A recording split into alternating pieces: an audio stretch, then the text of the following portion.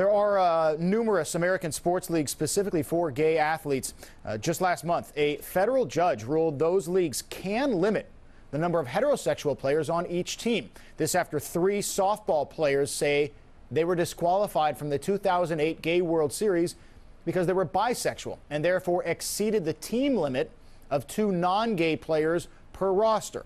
With that, we welcome in Brandon Waggoner, who is the commissioner of the 12-team Gay Flag Football League of Washington, D.C. And Brandon, some of your players are not gay. By and large, if you could speak for them, what would you say their experience is like? You know, I think their experience is like everybody else's. They're out there to play football, and that's what our whole goal is at the DC Gay Flag Football League.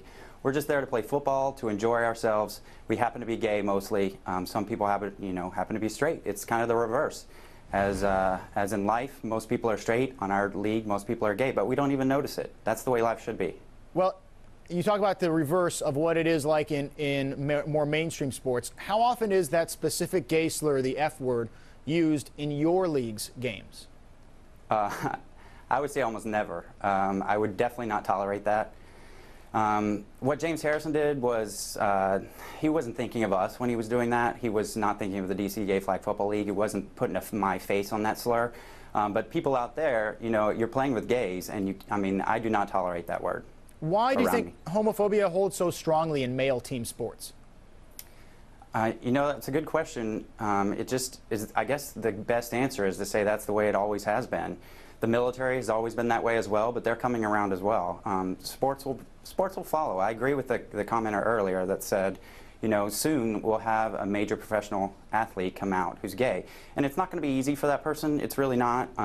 You can think back to other equality situations. And those players did not have it easy either, but it's necessary. It's going to happen soon. What can be done from a management or legislative level in terms of sports, not the government, but sports, to help move that day ahead? You know, that's a good question. I don't know that anything can be done in terms of sports, in terms of Congress or something like that, but I think the commissioners of the league should do what they think is appropriate. I'm a commissioner of a league in D.C., and I don't want someone telling me what to do with my league, so I'm not going to tell them what to do. But I think the commenter earlier who said that, I think it was Sid, who said that money is not an issue to them, and so finding them is really not going to solve the problem. You really got to take the game away. Brandon Waggoner, we appreciate your time here on Outside the Lines. Good luck with the league, and hopefully we'll talk to you again soon.